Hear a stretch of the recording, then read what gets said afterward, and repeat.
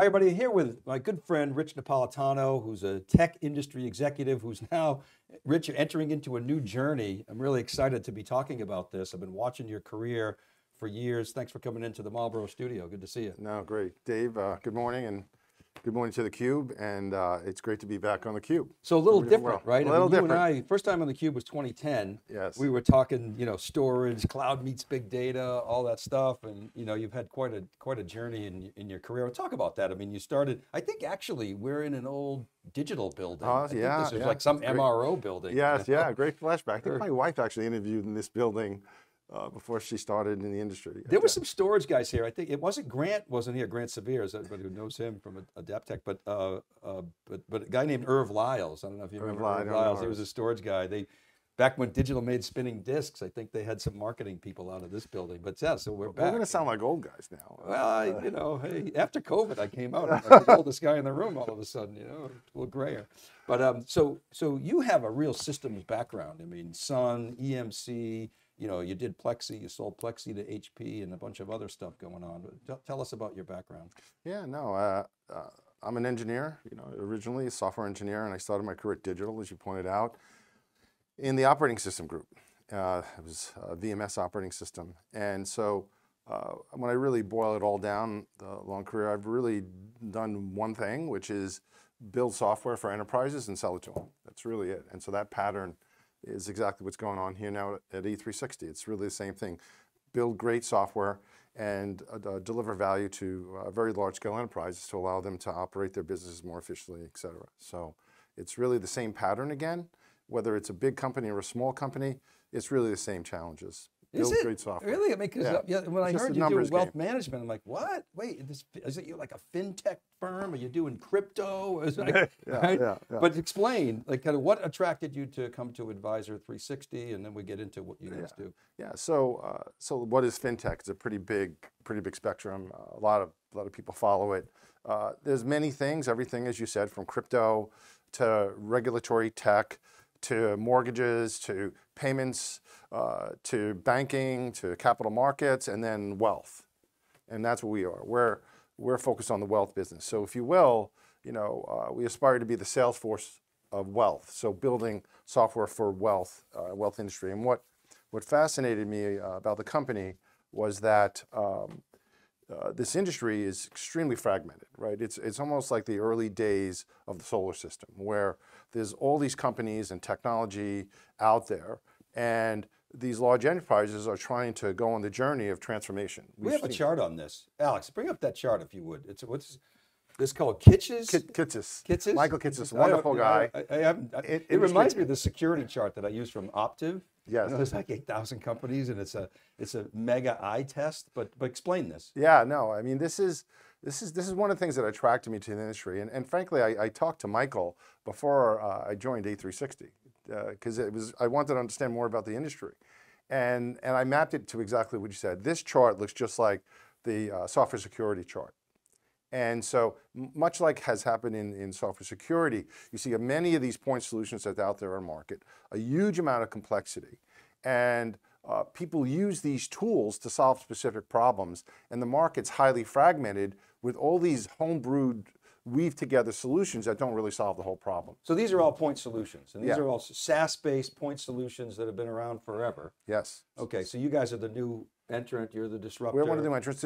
There's probably 10 or 20 new companies every day aimed at a specific little niche problem, whether it be trading or risk or document management or back office workflow, or there's a digital onboarding. There's many point solutions. So when you look at this chart, when you see it in more detail, you'll see that there are 10, 20 companies in each one of these point solutions with a tiny market share, tiny percent share of market, tiny revenue. They're often very small businesses, maybe $10 million, $20 million. The vast majority, 90% or more of the people on this chart are less than $20 million.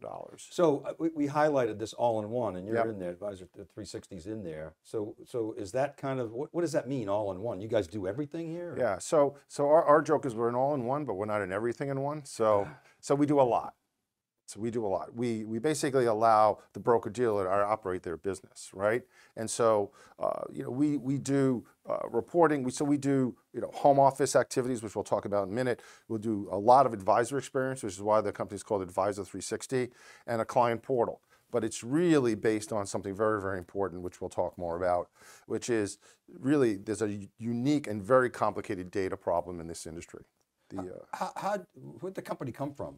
Yeah, no, great question. So we were spun out of one of the biggest and most successful independent broker-dealers in the industry. It was called Commonwealth. And so Commonwealth advisors historically have been some of the most productive and most successful in the industry. So this technology has been what is powering Commonwealth for a long time. And one of the biggest insurance companies, the first or second biggest one, came to Commonwealth and said, we'd like this technology. And that's what formed our company. So we spun out of Commonwealth. We formed an independent company. I'll talk about that in a second because there's a lot of misunderstanding about that industry. So it was like an Amazon deal. They built this for themselves and then said, hey, this is actually something that we could sell to others in the industry, including their competitors?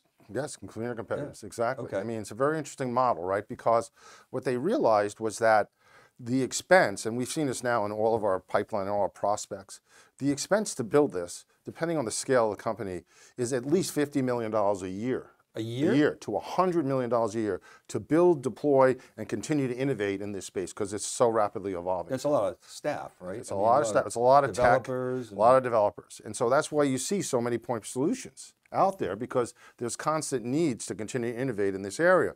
So, it's minimum to do a good job. It's $50 million a year of R&D. And so the idea was to take what was born inside of this one company called Commonwealth, spin it out, bring other people onto the platform, and create a shared R&D model of this independent software company. And so we learned a lot on that journey. But the key thing is that when you look at A360 now, what is it? It's 700 to 800 people now. It's a profitable entity. We're serving millions of households. We have $1 trillion of assets under management. We have a roadmap that is packed with innovation. And now we're taking this technology that's driving, this is public now, Mass Mutual, one of the biggest insurance companies in the world, and Commonwealth, one of the most productive and successful independent broker-dealers in the world's operations completely end-to-end. Now we're bringing that to market to even their competitors. So you came in to actually turn this into a software business. Correct. Right? To take it out of just Correct. A one client business and so what was that journey like? I mean, you obviously had to hire a bunch of people. You got a huge network. So it was an adventure. Yeah, I've learned so much in the last 3 years because I'm not an expert in the wealth business. Obviously, for a long time, I've sold into financial services companies, as you know, some of the biggest banks, you name them, insurance companies. I've always sold enterprise things into for a very, very long time. You know that, and so the journey was, take this technology that was born as a department inside of a financial services company, and bring it outside and have it stand on its own. And then figure out how to modify that such that it could be an enterprise class service delivered to other enterprises at 5 times the scale and make that a software company in the middle of COVID. So thank God it worked, amazing team, but huge amount of cultural transformation, huge amount of process and discipline, different tools and technology brought together. So if you look at people, processes, and underlying technology, all changed. We've already rewritten more than 25% of the entire platform. This year we're at another 25% of the entire platform. So a huge amount of investment in R&D. And the culture, you're saying, is a mindset to go from, okay, we got one client, we're an internal IT department, to we got to think like a software company. Is you that got right? it.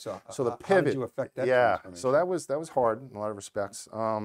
Honestly, because the nature of a financial services company is that they're a services company. And so their approach to problems is service-oriented, which means it's people-oriented. And technology companies solve problems with technology first. So your instincts are actually 180 in the opposite direction. And so the evolution of tools and technology was really important. Like we adopted a whole new modern tool chain, which was frankly hard for some people. right? When I first joined, we weren't sure we can get this thing to scale to a factor of 4 or 5 greater, to deliver it as an enterprise class service, to build out a service delivery, metering and monitoring of everything in the infrastructure, to deliver, 4 to 5 nines of availability as an enterprise service. That all had to be built out from scratch, right? Engineering discipline around testing and automation and simple things like AHA, Confluence, and Jira. I mean, and how is that manifested? When I first joined, people said, "Oh, you could never get this code to run in the cloud." So it's running in the cloud, obviously, right? So now our next client is deployed fully in Azure. Oh, interesting. I mean, when I first started, when the cloud was just coming out in 2010, it wasn't. Financial companies would say, "No way, I'm never going to go to the cloud," and now they're like the biggest consumers of the cloud. But I want to come back to the structure of the company. You're saying you're independent. What is the organization? So that's super important, and frankly, one of the biggest misnomers about us. So what does it mean to be spun out? We're a privately held, privately funded company, right? And so we're held effectively. The structure is really very identical to what private equity does. So think about it as private equity owned, happens to be a family office. And so to be clear, we are not owned by CFN. Like they're a sister company. And actually what they are to us is just a client. So the relationship is we just support them like we do any other broker dealer, right? So it's really important to get that distinction down. So the private equity firms is something called Claridge, which people don't get yet, which we're talking about more. So I appreciate the time to be able to say this. So what's in Claridge? So Claridge is this family office, private equity. Inside of Claridge is a venture fund that has already funded 40 other companies, literally, and whether fintech or consumer or dozens of other things. So that's one entity, which is called Claridge Ventures, Claridge VC. Then there's Southworks Resorts, which has resorts in the Nassau, in Scotland, in the Cape Cod. I mean, all over the world, they have these resorts. Then there's Commonwealth, which was the company that we were spun out of, which is another portfolio company. Then there's a very, very important charitable entity called the Elevate Prize, which is this enormous charity which has done amazing things. And then there's us. So we're one of like 6 or 7 things that are in this entity. But to be clear, like there's no one from CFN or our sister company that is on our board or sees access to any of our information. And we actually have an independent board of another 2 local entrepreneurs from Boston here. Bob Davis, who was the CEO of Lycos and Highland Capital. Right. He's the chair. And Bill Green, who was the CEO of Accenture. He's on ECMC's board, Pivotal's board, and still on Dell Technologies, S&P's board, and a well-known entrepreneur executive, and frankly a great mentor of mine for a really long time, and many of the EMC guys knew him well. But also more specifically, we are required by law to keep broker-dealers' information separate. Right. The SEC requires us to do that. So there has to be separation. So this is one of the big misnomers in the industry. The flip side of all this is, given our heritage and what we've already done, any future client gets the benefit of us having one of the biggest insurance companies in the world running their operations day to day with billions and billions of dollars, hundreds of billions of dollars of assets, and hundreds of billions of dollars of assets in the biggest independent and most successful independent broker-dealer in the industry. That's the benefit, which has critical mass in the industry and one of the biggest companies on that entire chart, which no one understands. Actually, Alex, if you bring that chart back up, I want to ask you a question about that. And I mean, as I look at this, there's data inside of each of these are all SaaS applications, they're point tools, there's data locked inside of each of these. You got it. And so that's got to be a huge problem. All we talk about in this industry is data silos, how data silos are constricting innovation, et cetera, et cetera, et cetera. Do you solve that problem? Yeah, I mean, how do you solve it? Yeah, no, and this was one of our biggest learnings when I joined, and it is somewhat the foundation of the company, and we've named it. We call it UDF, Unified Data Fabric, because this is a very. You got to have an acronym. Yeah, of course, you have to have one, and I love the word unified from my past lives, right? Absolutely. So the Unified Data Fabric is super important. It's really the foundation of our company, and one of the biggest challenges of this entire industry. And one of the things that makes us most unique, because those point solutions on that chart, none of them actually solve the data problem. There's not one. Because they got data effective. locked inside. Because they got locked inside. They have their own little silo, and they take a little piece of it, and they don't. And if you start by solving the underlying data problem, so what's the underlying data problem? The underlying data problem is if you're a client, an end client of these advisors, then you have a house, you may have some cars, you may have a summer house, you might have a stock, bond, mutual fund, insurance, annuities. You got all different types of asset classes, and all that data is disparate and mostly wrong. Because at any given moment, what is the share price of Salesforce at this instant across the world, traded in ADR through other exchanges, and if there's a stock split, how does it get propagated around the world? So your average advisor sitting in their office, they can't actually add up what your net worth is at any given moment. It's impossible. Once a year, actually. Yeah, and it's wrong. The moment they give it to you, it's wrong. And by the way, they probably spent, our survey say, 17 hours, 5 hours, 4 hours, every time they create that for you. So we do that in a single click. So I think anybody can relate to this. I mean, if young people, you're not there yet. You're probably messing around with Robinhood, making a few investments. You got a 401k, but once that gets big enough, and you start having kids, you're like, okay, I got to get my act together. I got to maybe get a wealth advisor. So what happens is, you sit down with that individual. If once a year, if you're lucky, maybe twice a year. You talk on the phone every now and then. And basically, what they'll do is to say, okay. But it's a model with a bunch of assumptions. When are you going to retire? What's the stock market going to do for the next X number of years? What's our allocation mix? And then before you sit down at that meeting, you'll get an email or a phone call say, "Oh, tell us what's in your 401k that we don't manage. Tell us what's in your crypto account that we don't manage. What's in your B of A account? Whatever it is. What's in your private investments?" And then you send them an email with a number, which is static. And then they sit down and say, okay, here's the dashboard, and that doesn't change. It's not dynamic at all. And then if you ask them, well, what about the insurance policy that we bought? Oh, I'll get back to you on that. So that data is not there at your fingertips. And so you guys provide that service so that it's full visibility. So it's not so much, it's the broker dealer back end, but it's really the advisor that you're servicing. Yeah, so that's why the name of the company, although we sell to the broker dealer, let's be clear, who pays our bill is the broker dealer. Right. But the name of the company is Advisor 360. That's not an accident because we serve the advisor. And this is one of my greatest learnings in this industry, is in this industry, unlike most others, where like historically when we sold IT or software or VMware or whatever to these enterprises, you served the enterprise, that was the user and the customer. It's the advisor that has the power because the advisor in this industry has the relationship with the end client. And that relationship is usually important. So for most of this industry, if the advisor moves firms, the clients will go with him. 99%. That's right. With that advisor, with him or her. So this technology is very important to get them hooked on, to make them productive, make them understand how they can be more productive. How when you have that meeting, it's productive. How whenever time they call, you call them. At their fingertips, they have all the information. And only if you solve this data problem first can you offer that value proposition. So how do you solve that data problem? You have all these, today that chart has all these independent data elements. There's no coherence between those data elements. So what do? You just grab all those and stick them into a big enterprise data warehouse? So tell us about how you some of this is just the genealogy of the company. So we've been solving and working, getting better and better to solve that problem for literally 20 years. Right? That's how messed up this is, and that's how long it's been messed up. We have hundreds of data feeds that come in every day. We have built out a huge amount of algorithms. Everybody else calls it machine learning. It's just algorithms, right? But no, it's huge amount of ETL.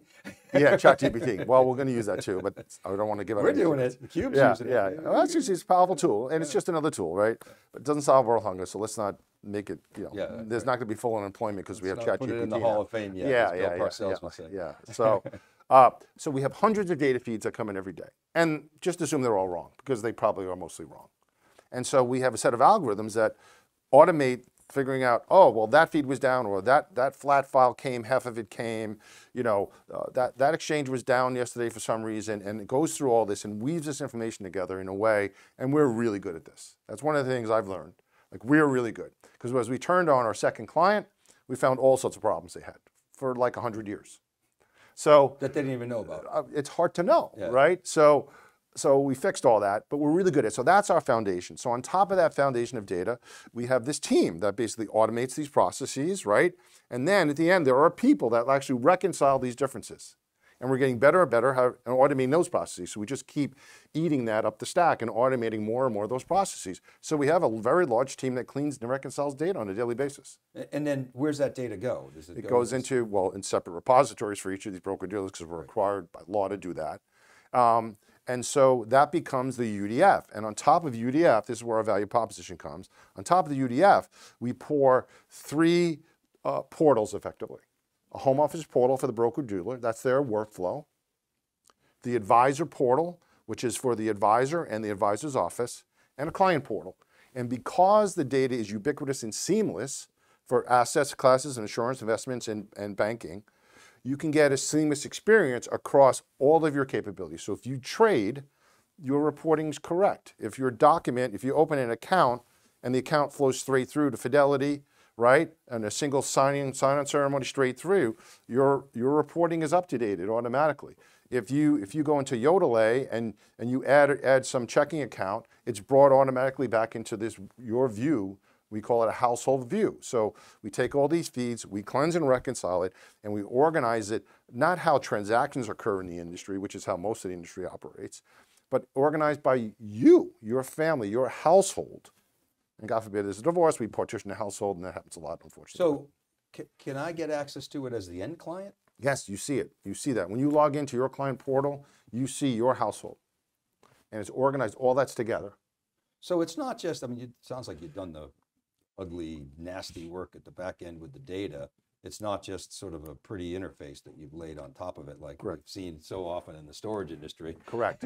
It's we're not a veneer, right? And there's a lot of people that don't solve. So we solve the hard problem first, which is actually part of the attraction. If you tie back why I'm here, as an engineer and a technologist, what's your competitive moat?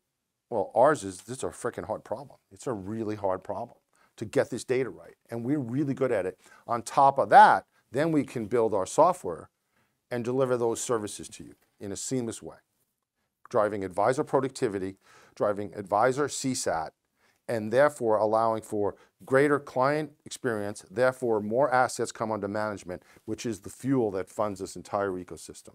Happy end client, happy advisor, more assets, broker-dealer makes more money, delivers better service, and that's the virtuous cycle. Do people ask you, like, okay, tell me about the architecture, what's the data platform look like? Do they get into that? Well, the broker-dealers do. The advisors don't, right? So the broker-dealer... Yeah, they don't care, they just want it to work, but I care. What's back there? So it sounds like you've got a multi-instance? It's not, or is it it's semi-multi-instance, right? So it's mostly based on .NET because there's a lot of SQL and stuff built on top of this.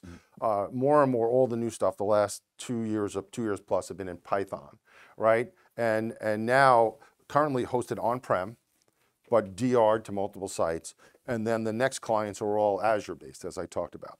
So, but most people don't really care about that. What I get a lot of questions about is InfoSec is really important. We have a huge investment there because we have our clients' data. So we are, we're SOC 2, we have all the HIPAA requirements, et cetera, are all built onto our platform. So we deliver an enterprise class service. So that's really, we get lots of questions about that. And we're proving at scale. This is one of our competitive advantages against like 99% of those people in that chart. And there are very few that are approved that are at scale. So lots of questions about architecture, security, scalability, availability characteristics, metering, monitoring. These are all enterprise class services that we've built. And we were kind of joking about ChatGPT before, but at the same time, the last 100 days have been pretty amazing watching what's happening here. And you mentioned Python, it's the sort of language of the data science community. How do you see using AI? Is it just to affect automation? Is it to do better prediction? Because the predictions today, it's a bunch of Monte Carlo modeling, which we all did in college. It's like, okay, it's nice, but it's so how do you see using AI in the future? No, I think this is really super important. Some of our partners like InvestNet do a lot in this space, and so we're partnering with them on this. They've made a lot of investments there, and so a lot of what we do is we'll partner, we'll build, we'll acquire, we'll use every approach to create the right solution in the market. You'll see more automation on our data flow for sure, right? So you see more robotic automation in terms of how we cleanse and reconcile data. It's a really important part of our strategy. Just get better and better at that, and there's a lot of innovation there. If you look at where the industry is now, there's a lot of discussion around, what's the next best action for the advisor to take, okay? Now, we have 2 to 3 million households information today, a huge amount of data.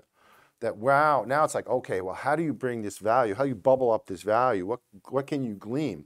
What's the best practices for an advisor, right? And then how do you combine that information with other public information about job changes or life changes, births, deaths, job change, economic data, and how do you bring that together to create insights for that advisor or their clients? And that's what we're moving to, right? Because a lot of the basic next best action stuff is already being done by other people, but we have this wealth of information about these households and the nature of the household. So we're like the top of the pyramid of the understanding of all of those assets. So we see the application for things like GPT and other things. Now remember, we need to partition this data because we need to keep it separate. So it's constrained about what you can do legally. So we got to be very careful. But as we were talking about, I mean, you know this, for 50 years we've been automating processes in the technology industry. You're talking about automating insights. Correct. Which is different. That's sort of putting the data first, putting the data at the center. Correct. Correct. And thinking about, maybe it's embedding the business process inside the data or layering it on top. So it starts, this is very important, and this was frankly a lot of my learnings the last 3.5 years almost now, I think. It has to start with the data. Like historically, we've always started with the workflow or the software.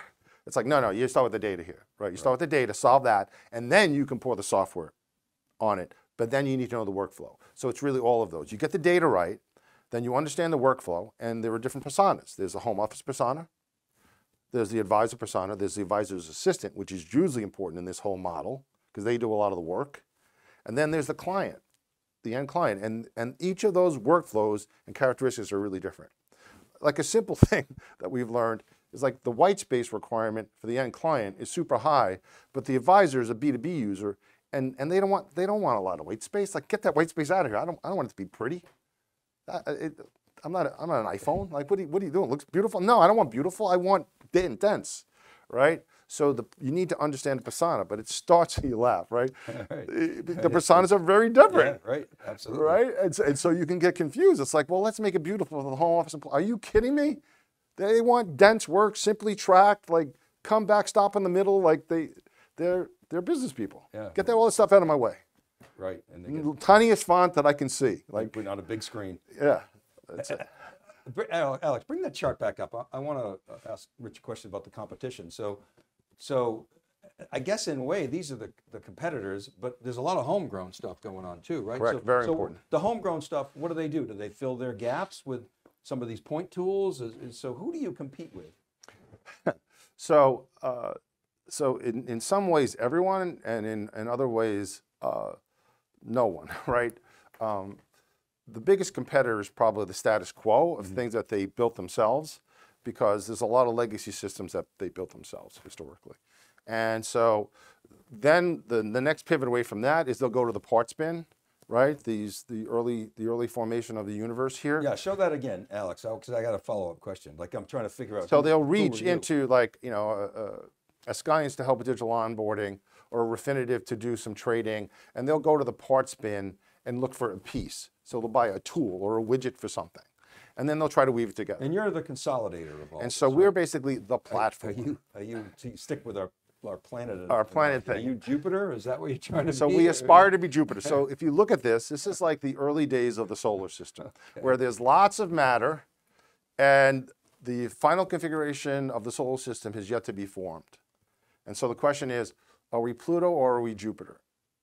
Yeah, you don't want to be Sun. Pluto. We don't want to be Pluto. Pluto bad. And data has gravity. So we could consolidate, but the challenge in these accounts is they really, a lot of the accounts we talk to, they go through their own analysis of build and buy, right? And more, they're realizing they can't really build. And this is reminiscent to me of the early days of Salesforce. So I don't know if you remember this, but back when I was at Sun, I took over the Salesforce, and I'm looking at my P&L, and I see 60 people working on building out a CRM for my sales team, 60. and I took over the sales force and we had to grow. And I'm like, well, kill that project, give that to Salesforce and hire 50 sales guys and give them a $3 million goal.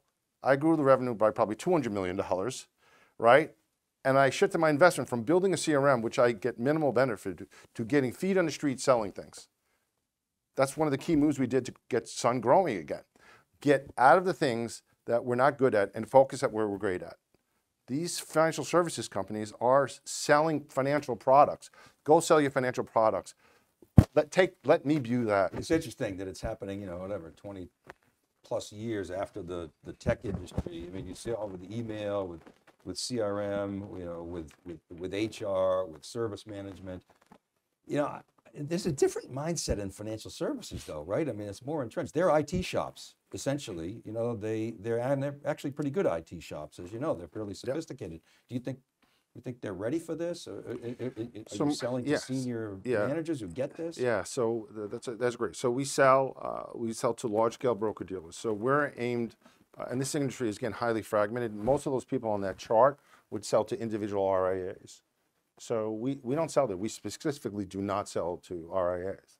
We sell to aggregations of advisors, right? So whether they be roll-up RIAs that have 1,000 or 2 RIAs, we'll target them, or insurance broker dealers, you know, banking broker dealers, or independent broker dealers, which have 1,000 or more of advisors. That's what we target, right? Those entities are going through this analysis of, well, what are we really good at?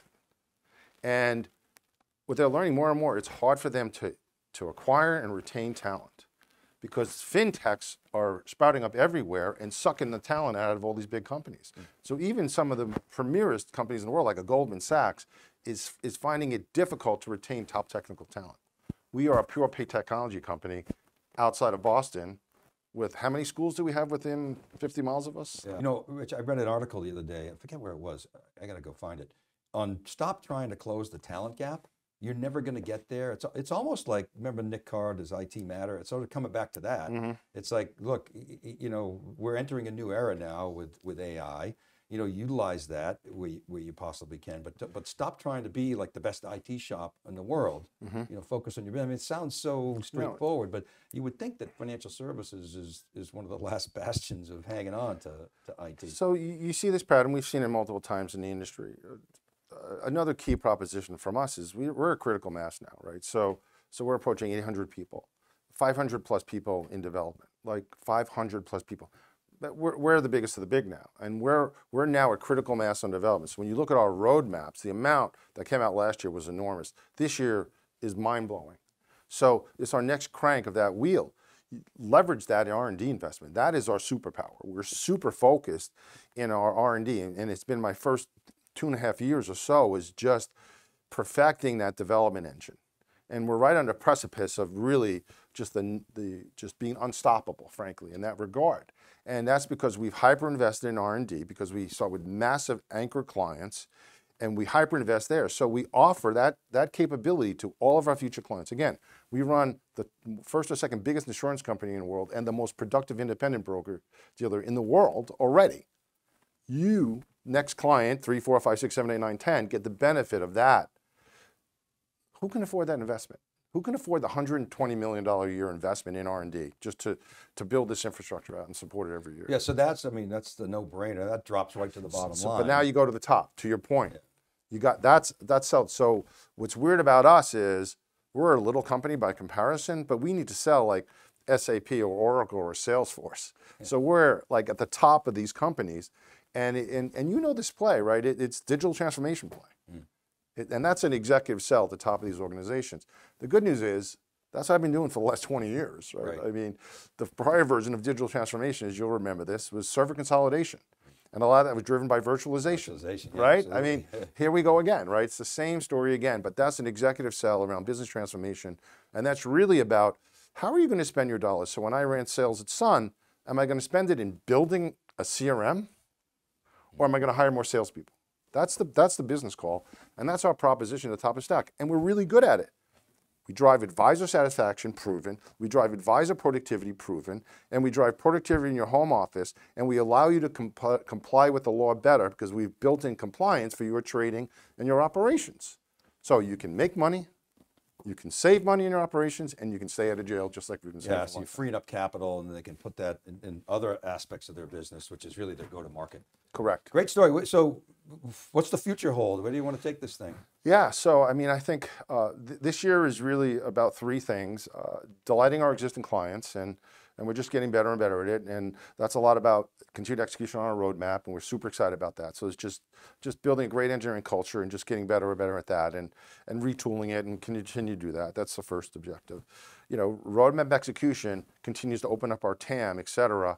So just keep doing that, delight our clients, roadmap execution, and then go build the business. And so this year we're heavily investing in our go-to-market, and we've never done that before because we really need to figure out our product market fit. And now we figured that out. We figured out that the next clients aren't going to take the whole thing at once, that we need a classic software guy, land and expand strategy, enter these accounts around 5 specific pain points. By the way, it's the same play I ran at Sun when I took over sales and grew them in 3 quarters, right? They hadn't grown in years. 5 sales plays, very targeted, known pain points, the way people buy, insert in those accounts, land and expand, do a few of those, and just get that flywheel going on the sales side. And now we're starting to think about, you know, you see that industry as being so fragmented. How do we think about inorganic growth? And so we did our first acquisition right at the tail end of last year. Oh, who'd you acquire?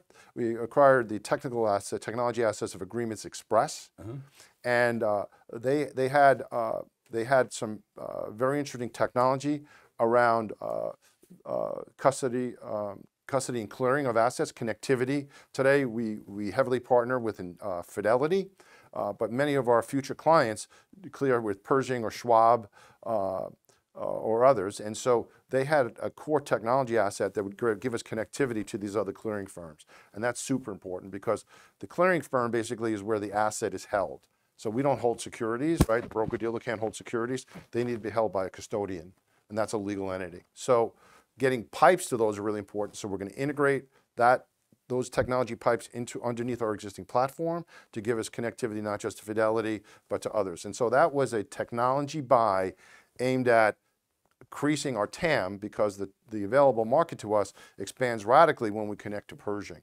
Our TAM more than doubles in that segment. So as we think about inorganic activities, there's technical plugs, and now we're starting to look at the industry again because you look at the formation of the solar system, Jupiter got really big. There's not a lot of asteroid belt around Jupiter. Why? Because Jupiter sucked it all up, right? So now we're thinking about, okay, well, you know, how do we grow our client base is one of our main objectives. So organically, we're working on that, looking good. How about inorganically? How could we radically increase the number of clients we have? Then and this is what we learned at EMC, is, well, once we have a lot of clients and we have these other assets, can we cross-sell them? And we're really good at that. We know how to do that. And that's, by the way, this is one of the deficiencies of most of the acquisitions in this whole industry, is they never figured out how to do the cross-sell. And you look at every acquisition we did at EMC, and I was involved in some monster ones, Data Domain, Isilon, others. We'd buy it to be a few $100 million, and all of a sudden it's $2-3 billion. Because the sales force was well organized, very disciplined, and we understood how to do a cross-sell and upsell, and we understood the technology integration points that were key to creating leverage. So acquire some of these assets, grow the number of clients, and then bring them in and understand how to do a cross-sell and continue to expand our TAM, all under understanding of how to really serve enterprise clients, which is our core belief. Palo Alto Networks is a good example. That's another great example. They started in network security, and then they expanded. They've done acquisitions. ServiceNow is another one, that has done a great job of cross-selling. I mean, and the integration, it's interesting, Rich, as former storage guys, right? It's like, we always talk about the data, but now you're actually in the data business. Right? Correct. So, as opposed to the storing the data and protecting the data. Correct. And actually, there's some similarity to the data problem. When I was at EMC, and you know a lot of the startups I ran, there was an underlying data problem, which is the fundamental substrate of the storage industry is a disk, which is inherently unreliable. Think about it, right? Yeah. They break all the time. And even flash drive breaks all the time, just for the record. In fact, it's somewhat worse, but we can talk about that a different day. So the underlying substrate of that entire industry is the fact that the data is bad. And that whole industry is built on one idea, which is the underlying substrate breaks all the time, but we still need to give you back your data. That's really all the layers of software that are in storage about that one idea. We have the same problem in this industry. The data is wrong all the time, but we got to make it usable for mortals. It's just a higher level of the problem, and it's actually more complicated because there's so many disparate data sources, and there are absolutely no standards, none, zero. Most companies are still using flat files they send you. It's really cuckoo. It's so antiquated. So it's a nasty problem. And what got me excited about coming here is like it's such a nasty problem, and we're good at it. Yeah. So that you couple that with understanding the workflow, which the founder, Darren Tedesco, my partner in crime here, he's a deep financial services guy, right? Knows the home office of the broker-dealer, but more importantly, knows the life of the advisor. Right. So you solve this nasty data problem, understand the workflow, and then delight them with an amazing user experience. That's the magic, right? Solve it cross-asset, right? Insurance, investments, and banking together. Solve the data problem. Create these portals. Understand the workflow and the persona in each one of those. Create a great experience. Get them to focus on what they do well, which is selling their financial products by leveraging our technology. Why would they invest in that? Just give that to us. We're great at it. Yeah, it's a great story, Rich, of, like I say, at the start, a tech executive who's now sort of gone into a new industry, but bringing a lot of the disciplines. I often say, every industry is a technology business. Every industry is a SaaS business. The question is how you get there. As you say, it's part of the digital transformation.